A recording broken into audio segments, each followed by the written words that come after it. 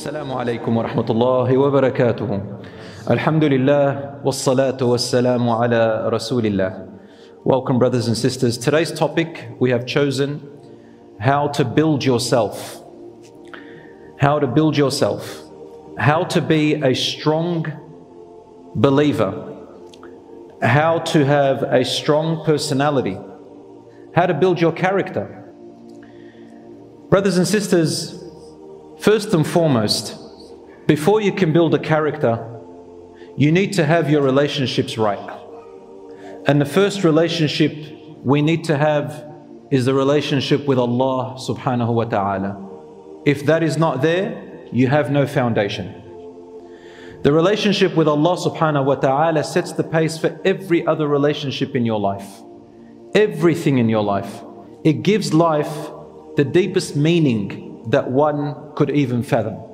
Otherwise, life becomes temporary meaning, short-lived meaning. Some people live only for their family, but family will go away. Some people live for their money. Business and money will go away. Some people live while they have their health, but health is not guaranteed, suddenly it goes away.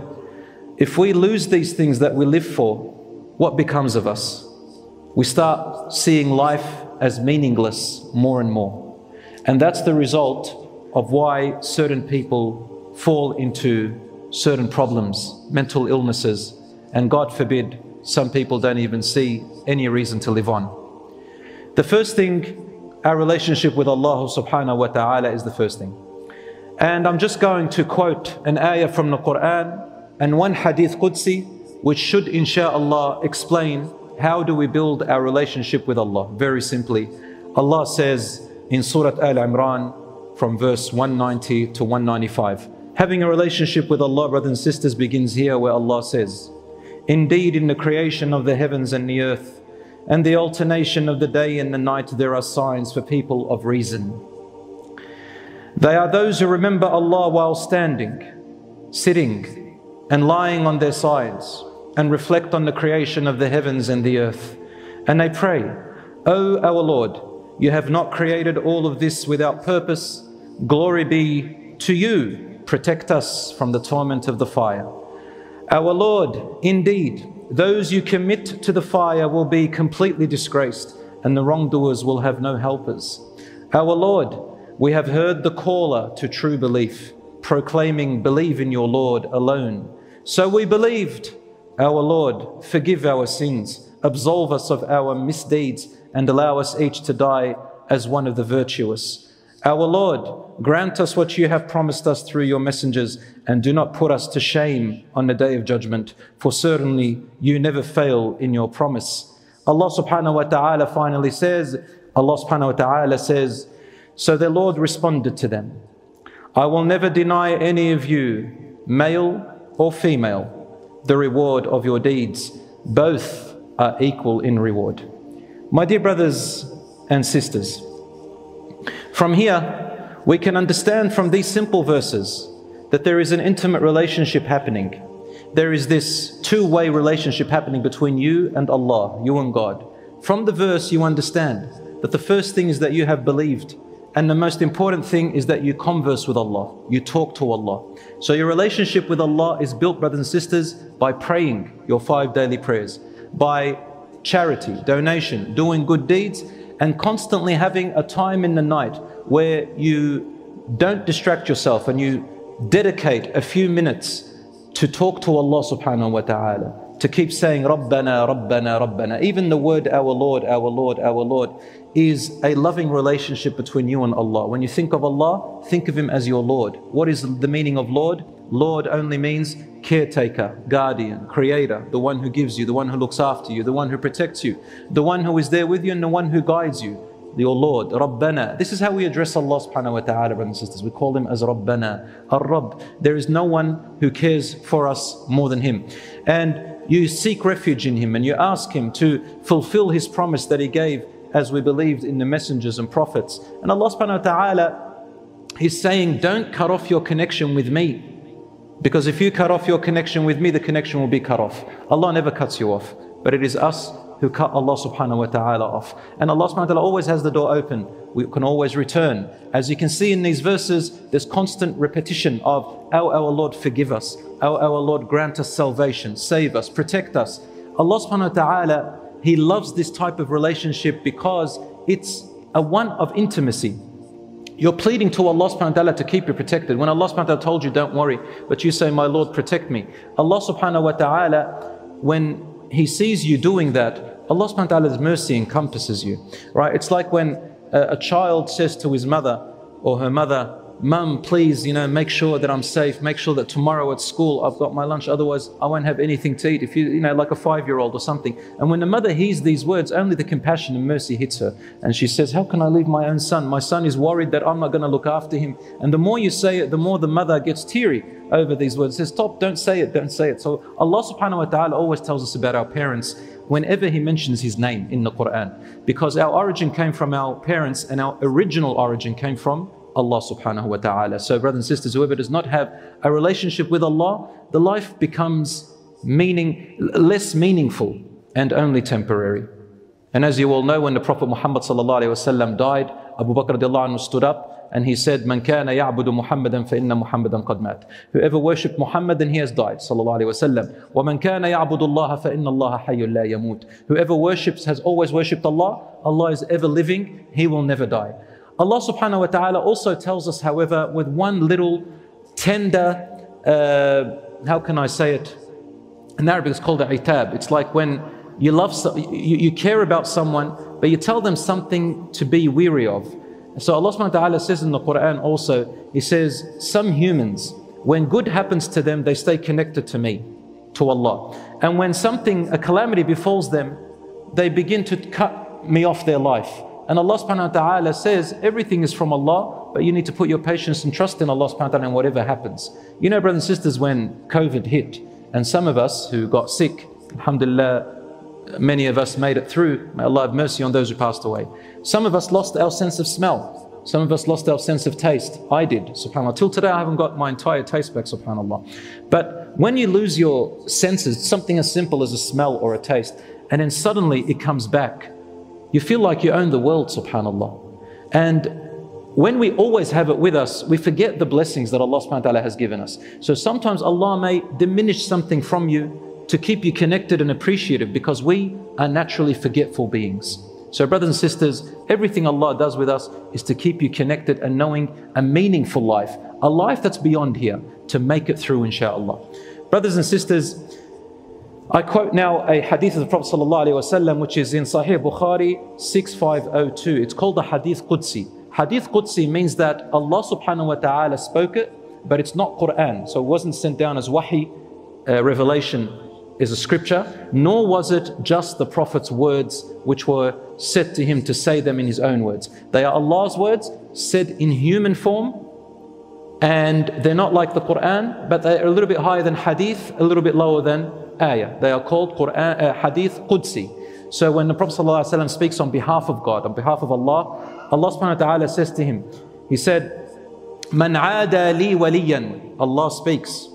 He says, whoever takes a close believer of mine, someone who is always close to me in the day and the night, and lives their life by my guidance, he's called a wali, a close servant of mine. Whoever takes a close servant of mine as an enemy, hurts them, insults them, or anything like that, فَقَدْ بَارَزَنِي بِالْمُحَارَبَةِ. Then he or she who hurts that servant of mine who is close to me, then they have declared war for a combat with me.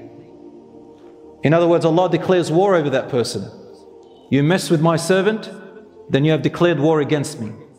He then said, and there isn't anything that my servant comes closer to me that I love more than the things which I have made compulsory upon him. The compulsory salat and the compulsory acts of worship, brothers and sisters, are the most beloved to Allah. They are the ones that connect you the most with Allah. That's why we make them the priority. Then Allah says, and my servant continues to get closer to me by doing acts which I did not make compulsory upon him. They are called voluntary acts, nawafil, such as voluntary salat, voluntary donation, voluntary good deeds that you do out of your love for Allah subhanahu wa ta'ala. He says, حَتَّى أُحِبُّهُ, until I love him. Now Allah subhanahu wa ta'ala loves you in a certain way different to others. Not Allah's love for people is not the same. The more you connect with him, the more love increases. The further away, you feel it. You feel how you're distant from him. And the closer you feel that love. So Allah says, I love him in a special way, or her. And when I love them in that special way, I become their hearing which they hear with, their eyes their sight which they see with, their hands which they touch with, their legs which they walk with. Then he starts to hear by my hearing, meaning that Allah subhanahu wa ta'ala, it's not literal, that when he or she listens, Allah subhanahu wa ta'ala guides their ears to love to listen to the things which he loves. And his ears begins to hate the things which Allah hates. And his eyes see what Allah loves to see, and his eyes hate what Allah subhanahu wa ta'ala hates. And his hands and feet the same. Allah says, and if he were to ask me for anything, or she, I will give them. And if they sought refuge in me, I will save them. And there isn't anything I ever hesitated to do more than when I hesitate to take my servant's soul at the time of death. For my soul, for my mu'min believer, my believing servant hates death, and I hate to cause him or her harm. However, death is inevitable. This hadith, as I said, is in Bukhari, number 6502, and similar to it in Muslim. As you can see, brothers and sisters, when we think about Allah, this is what He's telling us. This is the type of relationship that He is talking about. So, first and foremost, brothers and sisters, establish your relationship with Allah subhanahu wa ta'ala. Doing your 5 daily prayers, never leave them out. Increasing your voluntary work. Fast voluntary days. Donate and give charity. Even if it's moving an obstacle off the road, it is a form of charity which Allah loves. Smiling in your family's face, to your parents, to your siblings, to your brothers and sisters, to your children, to your spouse, your wife and your husband, to your Muslim brothers and sisters, to bring happiness to other people, to ward off harm from other people, to defend another person who is innocent, to speak well, to withhold your anger and not act out in the wrong way. Of course, anger, sometimes it's good and most often it's bad, but to restrain yourself from letting your emotions do the wrong thing, from monitoring what is halal and what is haram, and fearing Allah subhanahu wa ta'ala in night and day with what you earn and what you spend, how you nourish yourself and what you speak and what you learn. And all of these, brothers and sisters, is being with Allah subhanahu wa ta'ala. And finally, Allah says to the Prophet sallallahu alaihi wasallam, فَاعْبُدْ رَبَّكَ حَتَّى يَأْتِيَكَ وَاعْبُدْ رَبَّكَ حَتَّى يَأْتِيَكَ الْيَقِينَ. Worship your Lord until death or certainty, until certainty comes to you. Certainty is death.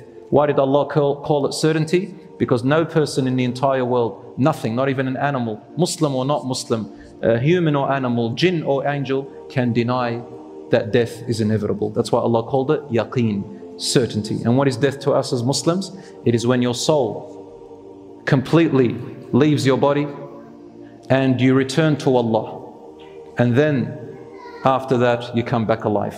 So death means returning back to the one who put you here, Allah. Inna lillah wa inna ilayhi raji'un. To Allah we belong and to Him we will return.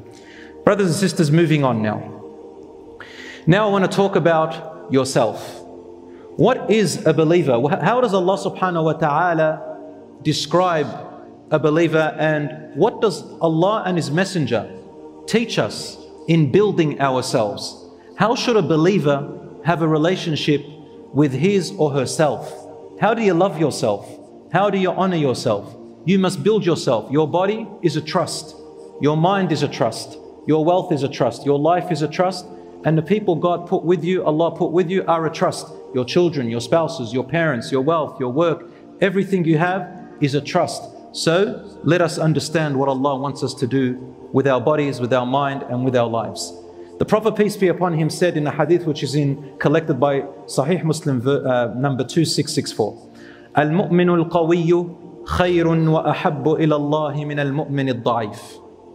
The strong believer is more beloved and better to Allah than the weak believer. وَفِي كُلٍّ خَيْرٍ, and each one of them has goodness in them. احرص على ما ينفعك. Be, what's the word for it? Be diligent, thank you Nuh. Be diligent on what benefits you. وَاسْتَعِنْ بِاللَّهِ وَلَا تَعْجَزْ. Always work and act by seeking Allah's assistance. Always make dua, seeking Allah's assistance. وَلَا تَعْجَزْ. And do not become paralyzed. Do not become paralyzed. وَإِنْ أَصَابَكَ شَيْءٌ فَلَا تَقُلْ لَوْ أَنِّي فَعَلْتُ كَانَ كَذَا وَكَذَا.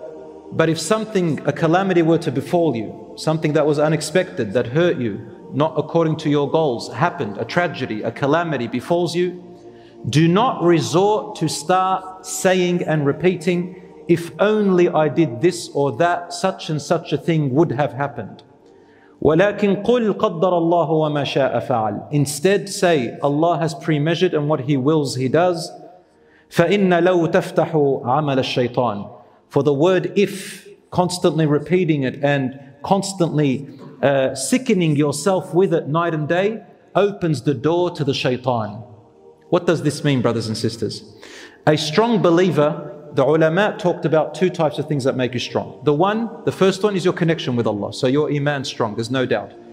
But the correct meaning, which the majority of the scholars talked about, including Imam al-Nawawi and others, they said a strong believer is the one who builds his or her resources, their skills, their knowledge, their health, looks after their health, strong mind, has good friends around them, builds their character. Such a person is a strong believer. Why? Because a strong believer, he said, is more beneficial and more beloved to Allah because they serve more, they can help more, they can produce more, they can assist more. They are not beggars, they are givers. They are not weak, they are strong. Than the weak believer, a weak believer who doesn't have many resources, doesn't build their skills, doesn't build their knowledge much, and rather becomes dependent on society and the community. They're the ones that most likely will receive, rather than building themselves. But the Prophet ﷺ did say both of them have good in them. They're both still good, but one is more beloved than the other. Allah loves the strong believer and loves the weak believer, meaning the resourceful believer and the non-resourceful believer. But the resourceful believer who has strength is better and more beloved to Allah because they can help more. And the Prophet ﷺ said, خَيْرُ النَّاسِ أَنْفَعُهُمْ لِلنَّاسِ. The best of the people is the one who is most beneficial to people. So an incapacitated person becomes a burden and a beggar, whereas a person with strength gives. There is a story about a man who went out to seek his rizq, his provision. So he left his town seeking work and skills and so on to make money. He arrived at a town and he slept in a hotel. And when he came out in the morning, he saw a bird, a sick bird, an injured bird who couldn't fly. And he wondered how this bird is surviving. As he's watching, he saw a healthy bird fly from the sky with a bit of worms and other food and started feeding the injured bird. So the man, he said to himself, subhanallah, here I am going out to seek my provision, when my provision is already written. If my provision is going to come to me, Allah will bring it to me, just like He brought it to this injured bird. So he packed his bags and decided to go back to his town. He says, khalas, my provision is written.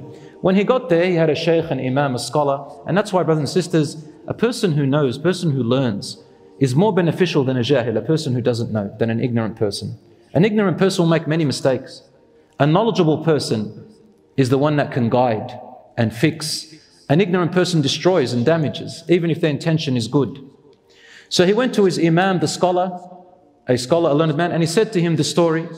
And after that he said, wouldn't Allah provide me as is written? He said, yes, definitely. Nothing happens without Allah's provision. Everything is written for you that is true. But I want to ask you a question, the imam said. Do you want to be the bird that receives? Or do you want to be the bird that gives? The bird that provides, the bird that helps? Because one of them is more beloved to Allah than the other. So brothers and sisters, with working and with doing things comes qadar as well. Qadar works within the natural world. Qadar is not something supernatural that just comes down from the heavens. And that's something I really feel sad about. A lot of the Muslim ummah, they put their trust too much on supernatural things because it doesn't need much work. They wait for a sign to come down from the heavens in some supernatural way. And that's a false way of looking at dua, looking at things like istikhara, looking at dreams, looking at all these things, and then basing your entire decisions of your life on a dream that you saw. Or looking at istikhara as being some kind of miraculous outcome that has to happen. Some people say to me, if I do an istikhara, I'm meant to receive some kind of miraculous feeling that descends upon me. No, brothers and sisters, you could get a feeling, but the response to an istikhara is not that. Some say, I need to see a dream. Brothers and sisters, that's not good to rely on a dream. You may see, you may not, and no one can interpret it the right way. The shaitan can come and mislead you. So the answer to the istikhara is not a dream. In general, dreams are good, but you can't base it on that. We can't base it on things that are variable and we don't have any measure.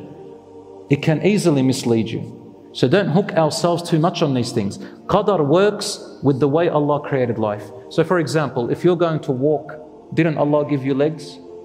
That is Qadar. He gave you the legs to walk. And His Qadar works hand in hand with your determination and with your physical mechanical work to walk, to go and get drink, to go and sa'i, seek. So the dua and istikhara works as reliance on Allah while you continue to go, and then if the walls all stop you and you find no other way anymore, then know that alhamdulillah, Allah is guiding you somewhere else. But don't wait for some kind of supernatural sign. That's the wrong approach, brothers and sisters. So al-mu'min al-qawi, meaning a determined, strong, resourceful, skilled believer, is better than a weak believer, than a believer who sits and worships all day in their little worshipping house. And obviously when you have more knowledge, you are far more beloved and better and more beneficial than a person without knowledge. Then the Prophet ﷺ said, be diligent on what benefits you. Again, we can see this. Everything in life, you have resources. Don't waste your time on things that have no benefit for you in your hereafter or in your world. Both, brothers and sisters. This hadith is talking about worldly and the hereafter. But then when you get your worldly, then direct it in a way that benefits you in your hereafter. So join dunya and deen and let it serve your hereafter. Avoid the haram and go for the halal. And inshallah, make your intention for the sake of Allah and use your resources that benefits you, your family and others that will benefit you for your hereafter. احرص على ما ينفعك. Be diligent on things that benefit you. There are some people who would sit on their phones night and day, scrolling away, getting nothing out of it but cats and dogs and entertainment you know, cats and dogs when they jump around on TikTok and I don't know what, and they spend an hour just looking at things that don't benefit them. So brothers and sisters, and some people just sit there for hours. This is valuable time that we are wasting. Yes, you can entertain yourself, you can joke, this is all good, but don't do it as a habit where you having no benefit afterwards. Always have something that benefits you and build your life. One person said, well, what about, does it only have to be religious knowledge? He says, no, of course not. Religious knowledge is one, but there are thousands of other areas that Allah subhanahu wa ta'ala has given us to use as resources to help the ummah and to help people. It doesn't matter what it is, anything in life that is halal and skillful. Even money, you work for money and then you use it in the path of Allah to help people or to build yourself and family. All of this is fi sabilillah. Then the Prophet ﷺ said, seek Allah's assistance. No matter what you do, always seek Allah's help. Ya Rabb, make this easy. One dua that you can say is this: Allahumma la sahla illa ma ja'altahu sahla. وَأَنْتَ تَجْعَلُ الْحَزْنَ إِذَا شِئْتَ سَهْلًا. Oh Allah, there is no ease except what you make easy. And you can make the difficult easy. Always say words like that before or during your endeavor and even after your endeavor. Anything that you do in life. وَلَا تَعْجَزْ. Don't become paralyzed. What does this mean? It means plan, seek advice, investigate, manage yourself. And then once you've planned and you come to implement your plan, he said, don't become paralyzed. Keep going. Because some people, they plan and right to the point of implementing, they get cold feet. They stand back. Something just stops them. They have the ability, but they're not confident in themselves. Meaning that they don't think they're going to do it. Rasul ﷺ said, don't, just keep going. Then just in case things fail, Rasul ﷺ covers you for any possible mental illnesses that can result of it, or any low self-esteem dangers. He says, if something didn't go as planned, musibah, calamity, means that when something is expected and then something ruins it, the opposite happens. It's not expected. You're driving your car and you're meant to go from here to your home. God forbid an accident happens. You didn't expect an accident. That's called a musibah. So Rasulullah said, if something doesn't go as planned, a musibah happens, then do not say if. What does it mean if? If means those types of people who develop an OCD over it, obsessed over crying and getting nothing out of it but sadness, misery and blame. That's the type of if Rasul warned us against. You cannot change the past. Say Allah has pre-measured and what He wills He does.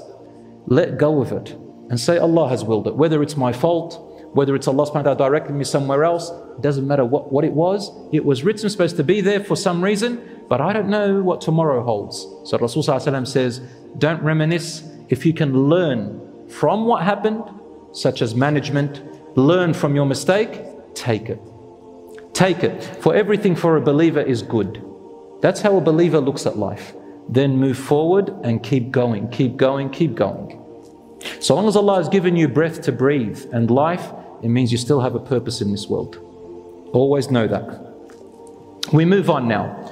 Brothers and sisters, I've listed, there are many qualities that build your character as a believer. I've listed at least, or minimum, that everyone should have. I've listed 10. Some of them you'll know already, but I'm just going to go over them and explain them briefly each, inshaAllah. All of these 10 are from the Quran and Sunnah. Even the Prophet ﷺ, if you study his life, you'll see these are his qualities as well. And each one has an example of it in his seerah, in his biography. So the first thing, brothers and sisters, all these 10 qualities is about loving yourself. You know that statement, love yourself? Unfortunately, the modern human today, the modern person, has twisted and missed the point of what loving yourself means. The modern person today thinks that loving yourself means that you don't care about anyone except yourself. What do you mean you don't care? There's no care? There's no kindness anymore? Just yourself? I don't care what happens to everyone else so long as I'm good. Loving yourself these days is about superficial outside appearance these days. What you drive, indulging in your luxuries, indulging in my desires. So long as I like it and I'm enjoying it, I don't care if it's halal or haram. I don't care who it harms. I don't care what it's doing to me. If I like it and I love it, I'm loving myself. Loving yourself does not mean indulging, making yourself spoilt. Spoil yourself. You won't do that to your child. A child that's spoilt grows up entitled. They're the rudest. They're the most obnoxious. People don't want to be around them. So when you spoil yourself, you're not loving yourself, you're destroying yourself. Yourself needs discipline. Yourself needs to grow by giving it what makes it better. Loving yourself means building yourself, my dear brothers and sisters. And sometimes in building yourself, there's going to be a bit of pain. There's going to be a bit of struggle. But the result is you're a better person. Serve yourself and build yourself. That's how you love yourself. So number one, the first condition of building yourself is knowing yourself.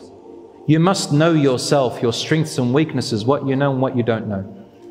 Knowing yourself, brothers and sisters, is knowing what you have that you can give, what you have that you can use, what you have that is useful, and what you don't have that makes you useless. Try to build those skills as much as you can. Humble yourself. So once you know yourself and you know your reality, don't appear to people exactly in your reality. Appear to people a little bit less than your reality. That's called humbleness.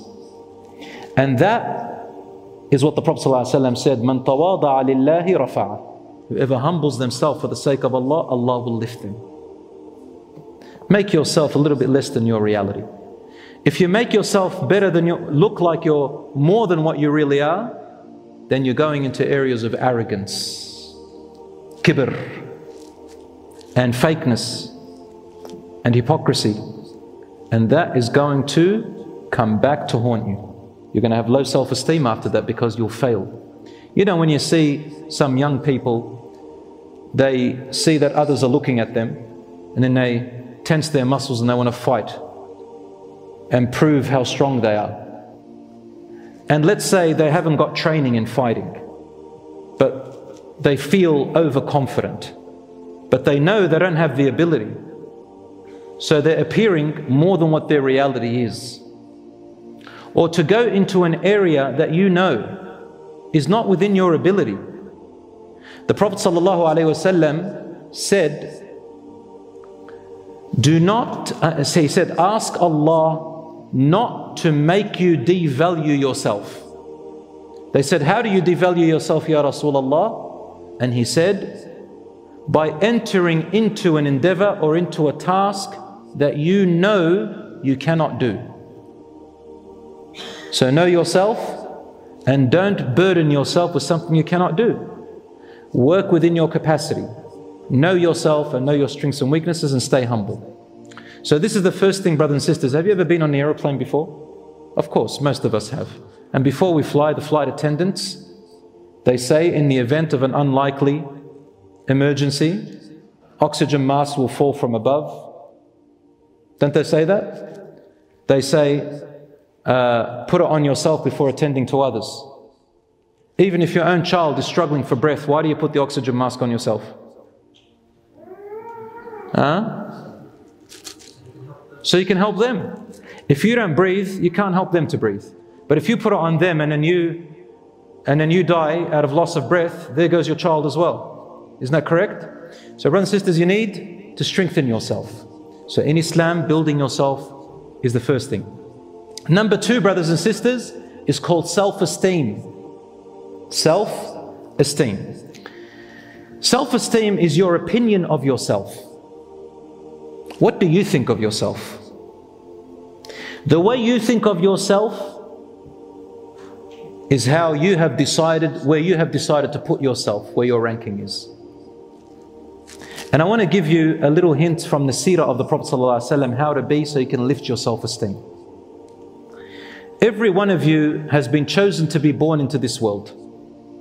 Allah is the one who decided and chose you. And He honored you.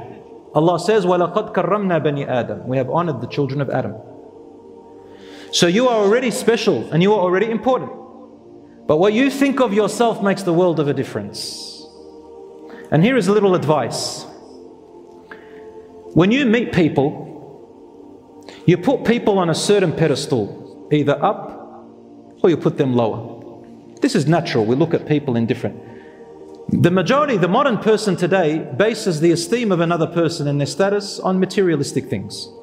What car they drive, what job they have, what position in the job, how much money they have, whether they're popular or famous or not, whether they look good on the outside, whether they've got more views on social media and likes, all these things. The materialistic, superficial things the modern person looks at. And I'll give you one example. You all know in Big W, they had a terrible children's book. I don't know if you heard about it. A children's book which talks too much inappropriate adult material with pictures and everything. Recommended for children between 7 and 10, I think, or 10 years old. Wallahi, if you looked at it, you'll say, where is the khalas, the last hour is coming. Because of the amount of people that protested against it, they took it off the shelf.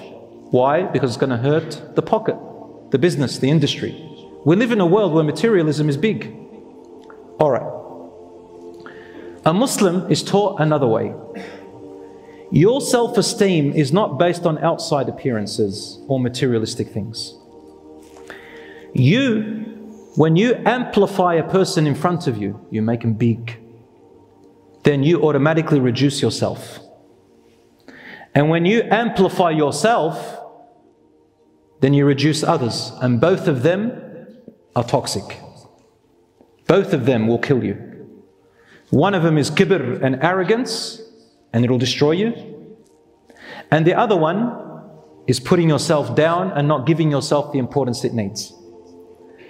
What is the answer? Rasul ﷺ said, أَن تُنزِلُ النَّاسَ مَنَازِلَهُم. To put everyone in their place, meaning consider them where they belong. And where does everyone belong? What am I? What are you? We are humans. That director of that company is a human. That boss of yours is a human. That husband and wife is a human. Your parents are human. Your children are human. Your friends who've got this or that is a human. The person who's driving that expensive car, has a lot of that money, is a human. At the end of the day, we're all humans. Number two, we have all been created by Allah for the same purpose. We are all in the same exam. If they've got one skill, you have another. Maybe that person who looks like is above you has problems with their family. You might have a good relationship with your family. Embrace that, alhamdulillah. That person may have some health problems. Alhamdulillah, you got good health. That person doesn't have a hobby outside of what they have or other skills which they enjoy. Maybe you have a hobby and things that you enjoy and skills. Everybody, Allah has given them favors. So don't amplify yourself and don't reduce yourself by amplifying them. Think of them as humans. Yes, we respect certain people and give them more attention than others if they are beneficial and if they deserve it, such as scholars and imams or someone who is truly beneficial to others and has earned that privilege. You give them that respect, but never think that they are better than you or that you are better than them. They can rise and fall, you can rise and fall. And don't be arrogant, so to say, oh, who are they? This is the thing, sometimes I hear young people, they go too far. They say, who are they? Who are you, bro? You're nothing. That's called arrogance. Remember what we said, don't amplify yourself by reducing others, and don't reduce yourself by amplifying others. Be balanced. And that's why Allah says, وَكَذَلِكَ جَعَلْنَاكُمْ أُمَّةً وَسَطًا. And this is how we have made you a balanced ummah. Not too much, not too little. Be balanced. That's what Rasul ﷺ said, Allah loves al-wasat. فِي الْأُمُورِ كُلِّهَا. He loves the balance in all matters. So work towards that balance. So brothers and sisters, for your self-esteem, look at that. Number three is confidence, or overconfidence, or underconfidence, and there is the mature side. So it's got to do with confidence. What is confidence? In order for you to know yourself that you are confident, that's part of building yourself, you need two things. You need to feel that you can do that thing. And number two, you need to know that you have the ability to do that thing. Ability and feeling. That is confidence. The second type is called mature. To be mature means that you know you do not have the ability to do it, and you feel that you can't do it. And for example, if I'm going to fight with someone and I know that this person has training, I don't have the training that person has. And I know that I don't have the ability and I feel that I can't. I choose my fights. So a mature person chooses their battles. Doesn't go into everything and anything. Yeah, I can do and be a hero. That's called ego. And you're going to fall flat on your face. A mature person and a believer chooses what they can and what they can't. And walks away. It's okay, it's fine. The third type is called overconfidence. Overconfidence, brothers and sisters, is when you know you don't have the ability, but you feel you can do it. Don't do that, you'll destroy yourself. And the last one is called underconfidence. Underconfidence is when you know you have the ability, and when it comes the time to implement it, you don't feel you have the ability. And this is what Rasul ﷺ said, فَلَا تَعْجَزْ. Rely on Allah and go forward. Be brave. Be brave as much as you can. The first step you take, inshallah, the next time you'll have the next step. And that is a quality of the believer. Once, as you know, in the biography of the Prophet ﷺ, in the Battle of Uhud. Do you remember the Battle of Uhud? In the Battle of Uhud, the enemies of Islam were coming to attack the Muslims in Medina. And they had gathered the largest army yet. The Muslims were going to be annihilated if you look at just numbers and the allegiances against them. The story is long. And the Battle of Uhud, the Muslims started to motivate the Prophet ﷺ and insist on going out. Rasulullah ﷺ had seen a dream, and he came out to them and said, I saw in my dream, and you know the dream of the Prophet is from Allah. He said, I was wearing a solid armor, and and I saw cattle that was slaughtered in front of me. They said, what do you think, Ya Rasulullah? He said, I think we should stay in Medina. It's an armor, and if we go out, it's going to be a catastrophe. Now, they said, Ya Rasulullah, is this your interpretation about war? He said, yes. They said, we think, Ya Rasulullah, that you may have made a mistake. Now, Rasulullah didn't give it in a form of command. He said, look, this can happen or that can happen.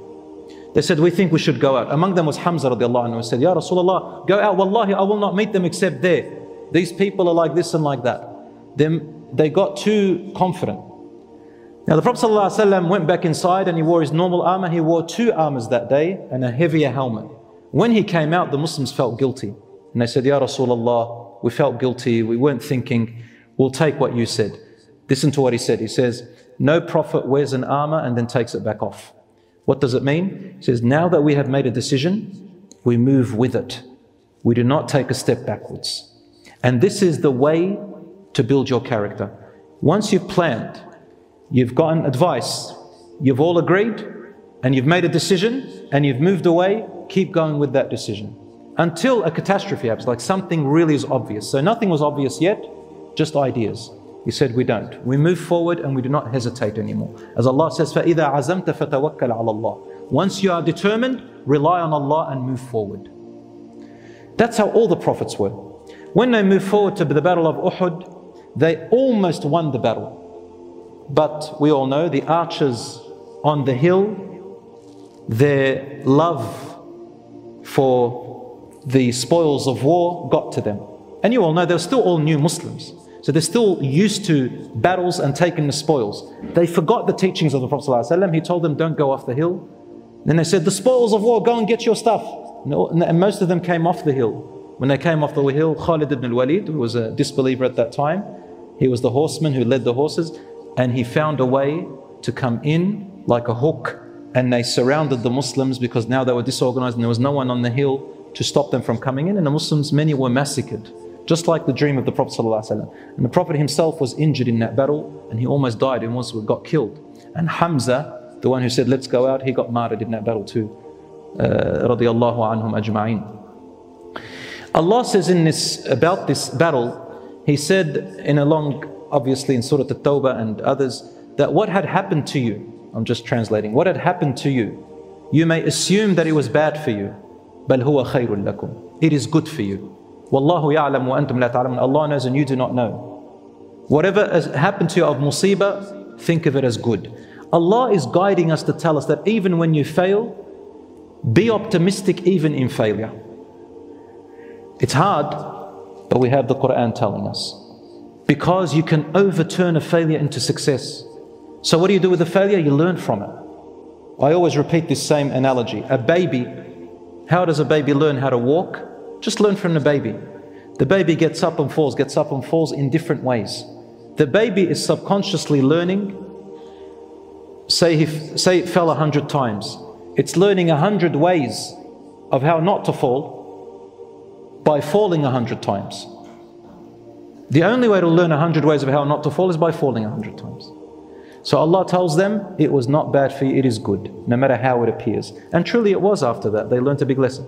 We move on to the fourth one. Self-management, brothers and sisters. Now this is something that I see a lot of people neglect. Self-management and discipline. To have good self-management and discipline, Islam teaches us, get your priorities right. Get your priorities right. You can't take everything. You have to say 1, 2, 3 priorities. Number 2, have time management.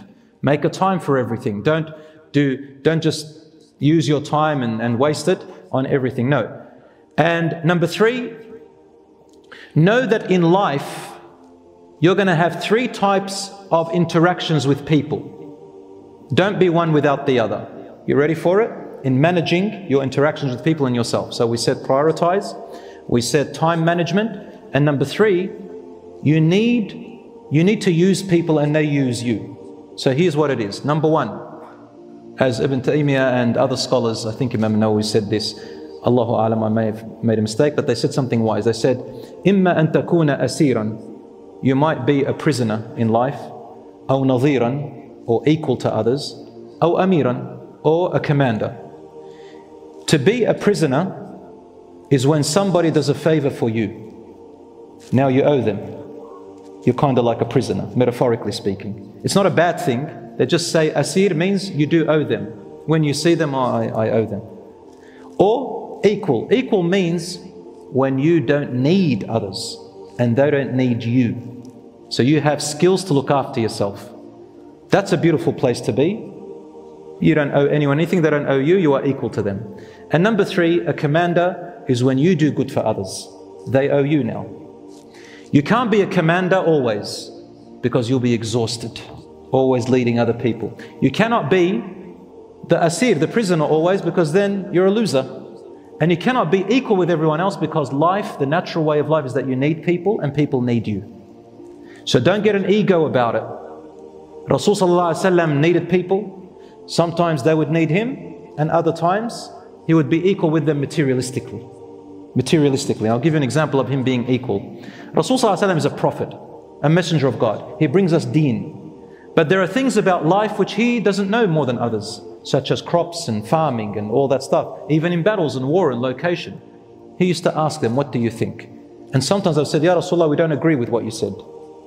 Because it's not a religious matter, it's a normal worldly matter. So you do also need to be equal with others. And that's how life goes.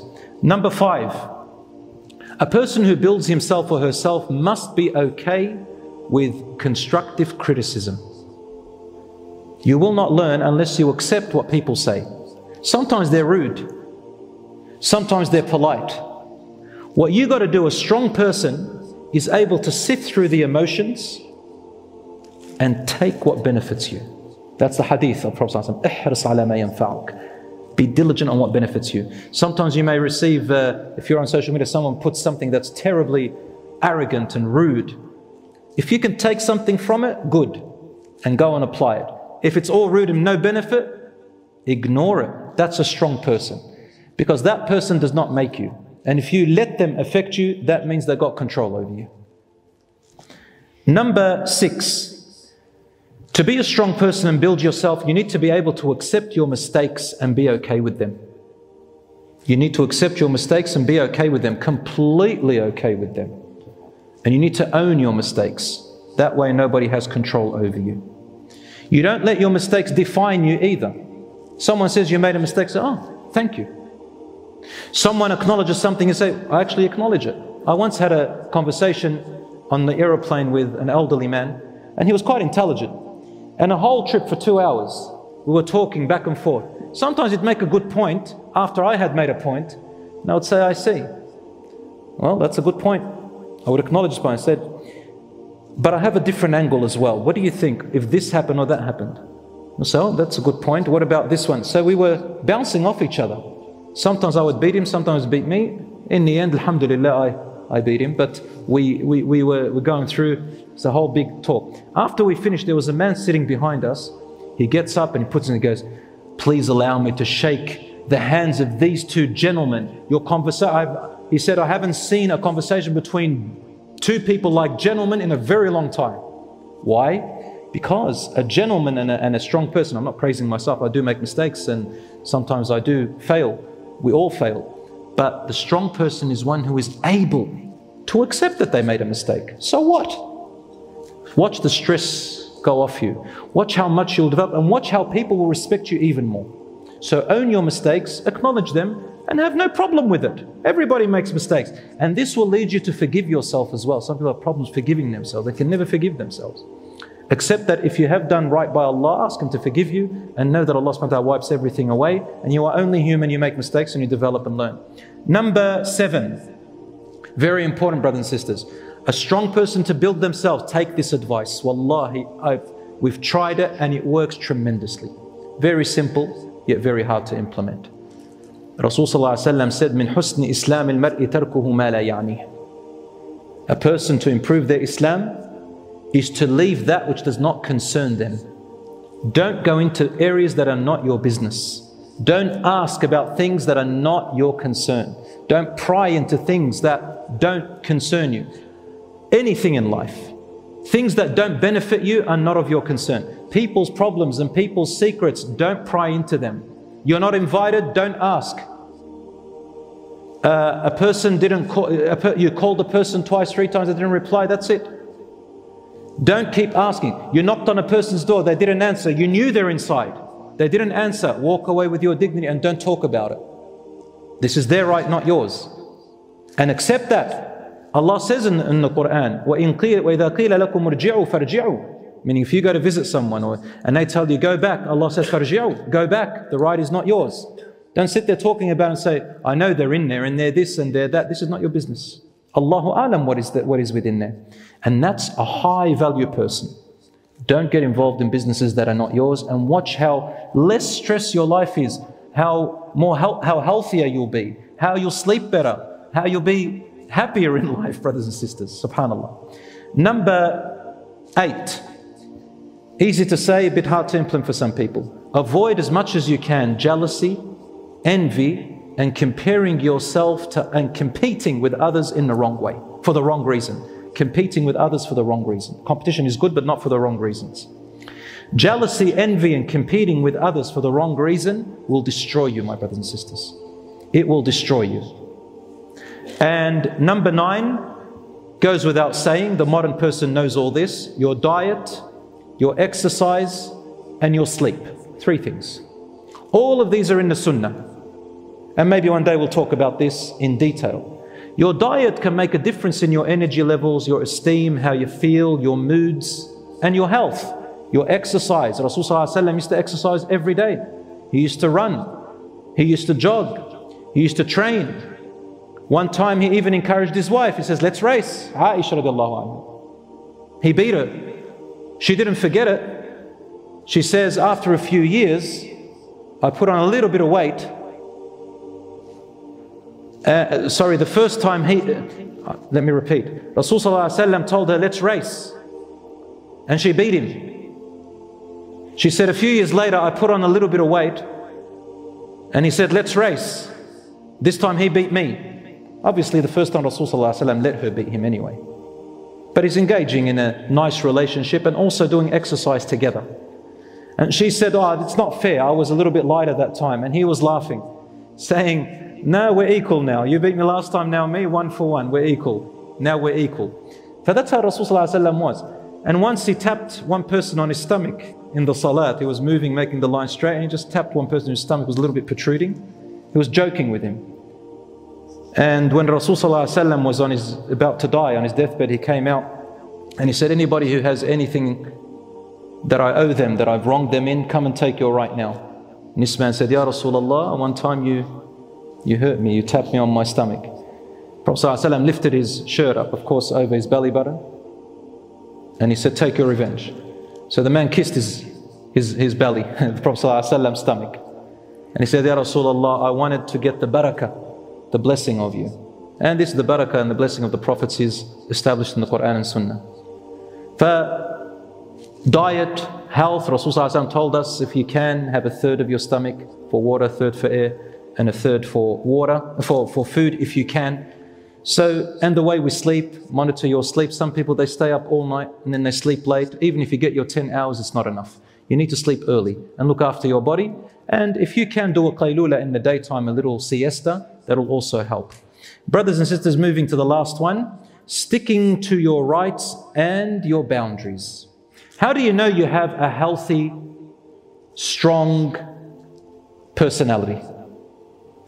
It's when you know your rights, you know other people's rights, you know your boundaries, and you let people know your boundaries, and you know other people's boundaries, and you don't transgress the boundaries.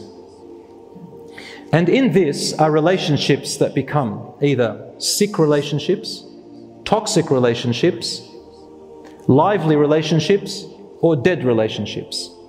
How? It's got to do with rights and boundaries. A lively relationship is when it's filled with justice, kindness, mercy, giving, forgiving, pardoning, talking, discussing. That's called a lively relationship. Husband and wife, friends, brothers and sisters, all of you. The sickening relationship is when you only do things because you don't want the person to be upset. Oh, I better go, man, but I just don't want to upset them. But you've got priorities. I know, but I don't want to get them upset. That's low self-esteem. There's a polite way of saying, sorry, I can't, and saying no. Don't be a total yes person. The toxic relationship is when people expect you, or you expect them to do something that is not their obligation, and you don't give them anything in return.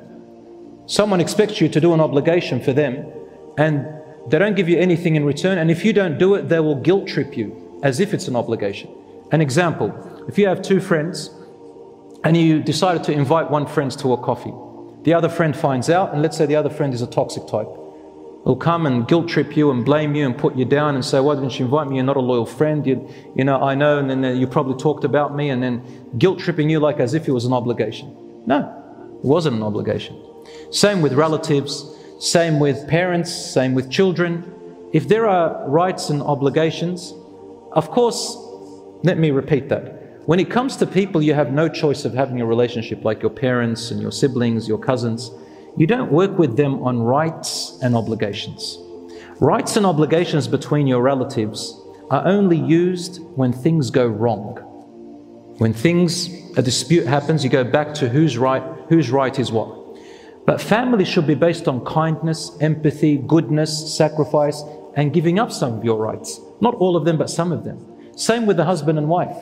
You can't deal with rights, just your right and my right. That's like roommates. Which leads me to something called a dead relationship. A dead relationship is where everyone is indifferent. I don't care if you do it, don't do it. I don't care if you have an obligation or not. I don't care if you love me or not. If you're here, I don't care. I don't realize you're here. If you're gone, I don't ask about you. These are the type of relationships you have to end. So brothers and sisters, as you can see, there are lots of qualities. These are the 10 qualities, alhamdulillah. And I end it with this. Some people will hurt you with words and actions. It's up to you what you want to do and be. You can let those words hurt you and change you, or you can acknowledge and feel sorry for that person and do what the Prophet ﷺ did. Once he was giving out some charities, and one man from the Ansar said hurtful words. He said, Wallahi, he didn't do justice about the Prophet ﷺ. So another companion said, Wallahi, I will tell the Messenger of Allah what you said about him. He went to the Prophet ﷺ and said to him, Ya Rasulullah, this person said this to you in secret. And the Rasul ﷺ said, he got angry. Why did he get angry? He got angry because he's talking about the Messenger of God, that he is unjust. That's got to do with religion and Iman. But then he calmed down and said, لَقَدْ أُوذِيَ مُوسَى بِأَكْثَرِ مِنْ ذَلِكَ فَصَبَرَ. Moses was harmed even greater than that by his people, but he remained persevering and patient. So choose your battles and keep your character good. Finally, brothers and sisters, smile. A person with good, strong character is able to smile. A friend said to me, they were at uni and they had a presentation in front of the class. And one day a friend got up and was giving the presentation. They were nervous. Everybody's staring at them with a blunt face. And this person, who I know, was smiling to the presenter and saying, and just nodding their head and smiling, encouraging them. After they finished, that person never forgot that favor that the friend did for them, smiling and encouraging them. Everybody loves when people motivates and encourages. And smiling goes a huge way. Rasulullah ﷺ used to always smile, used to always be cheerful. And it releases beautiful neurotransmitters in your brain and your body, such as dopamine and endorphins and serotonin and all these different names, which de-stress you. Some of them are antidepressants. Some of them give you satisfaction and happiness. And some of them, they build your immune system. Anger, however, 1 minute of anger makes your immune system go down by 4 hours. One moment of happiness and a bit of laughter and smiles build your immune system for 24 hours. So brothers and sisters, this is a strong person insha'Allah ta'ala. I'm sorry I took long. أقول قولي هذا وأستغفر الله لي ولكم وصلى الله على نبينا محمد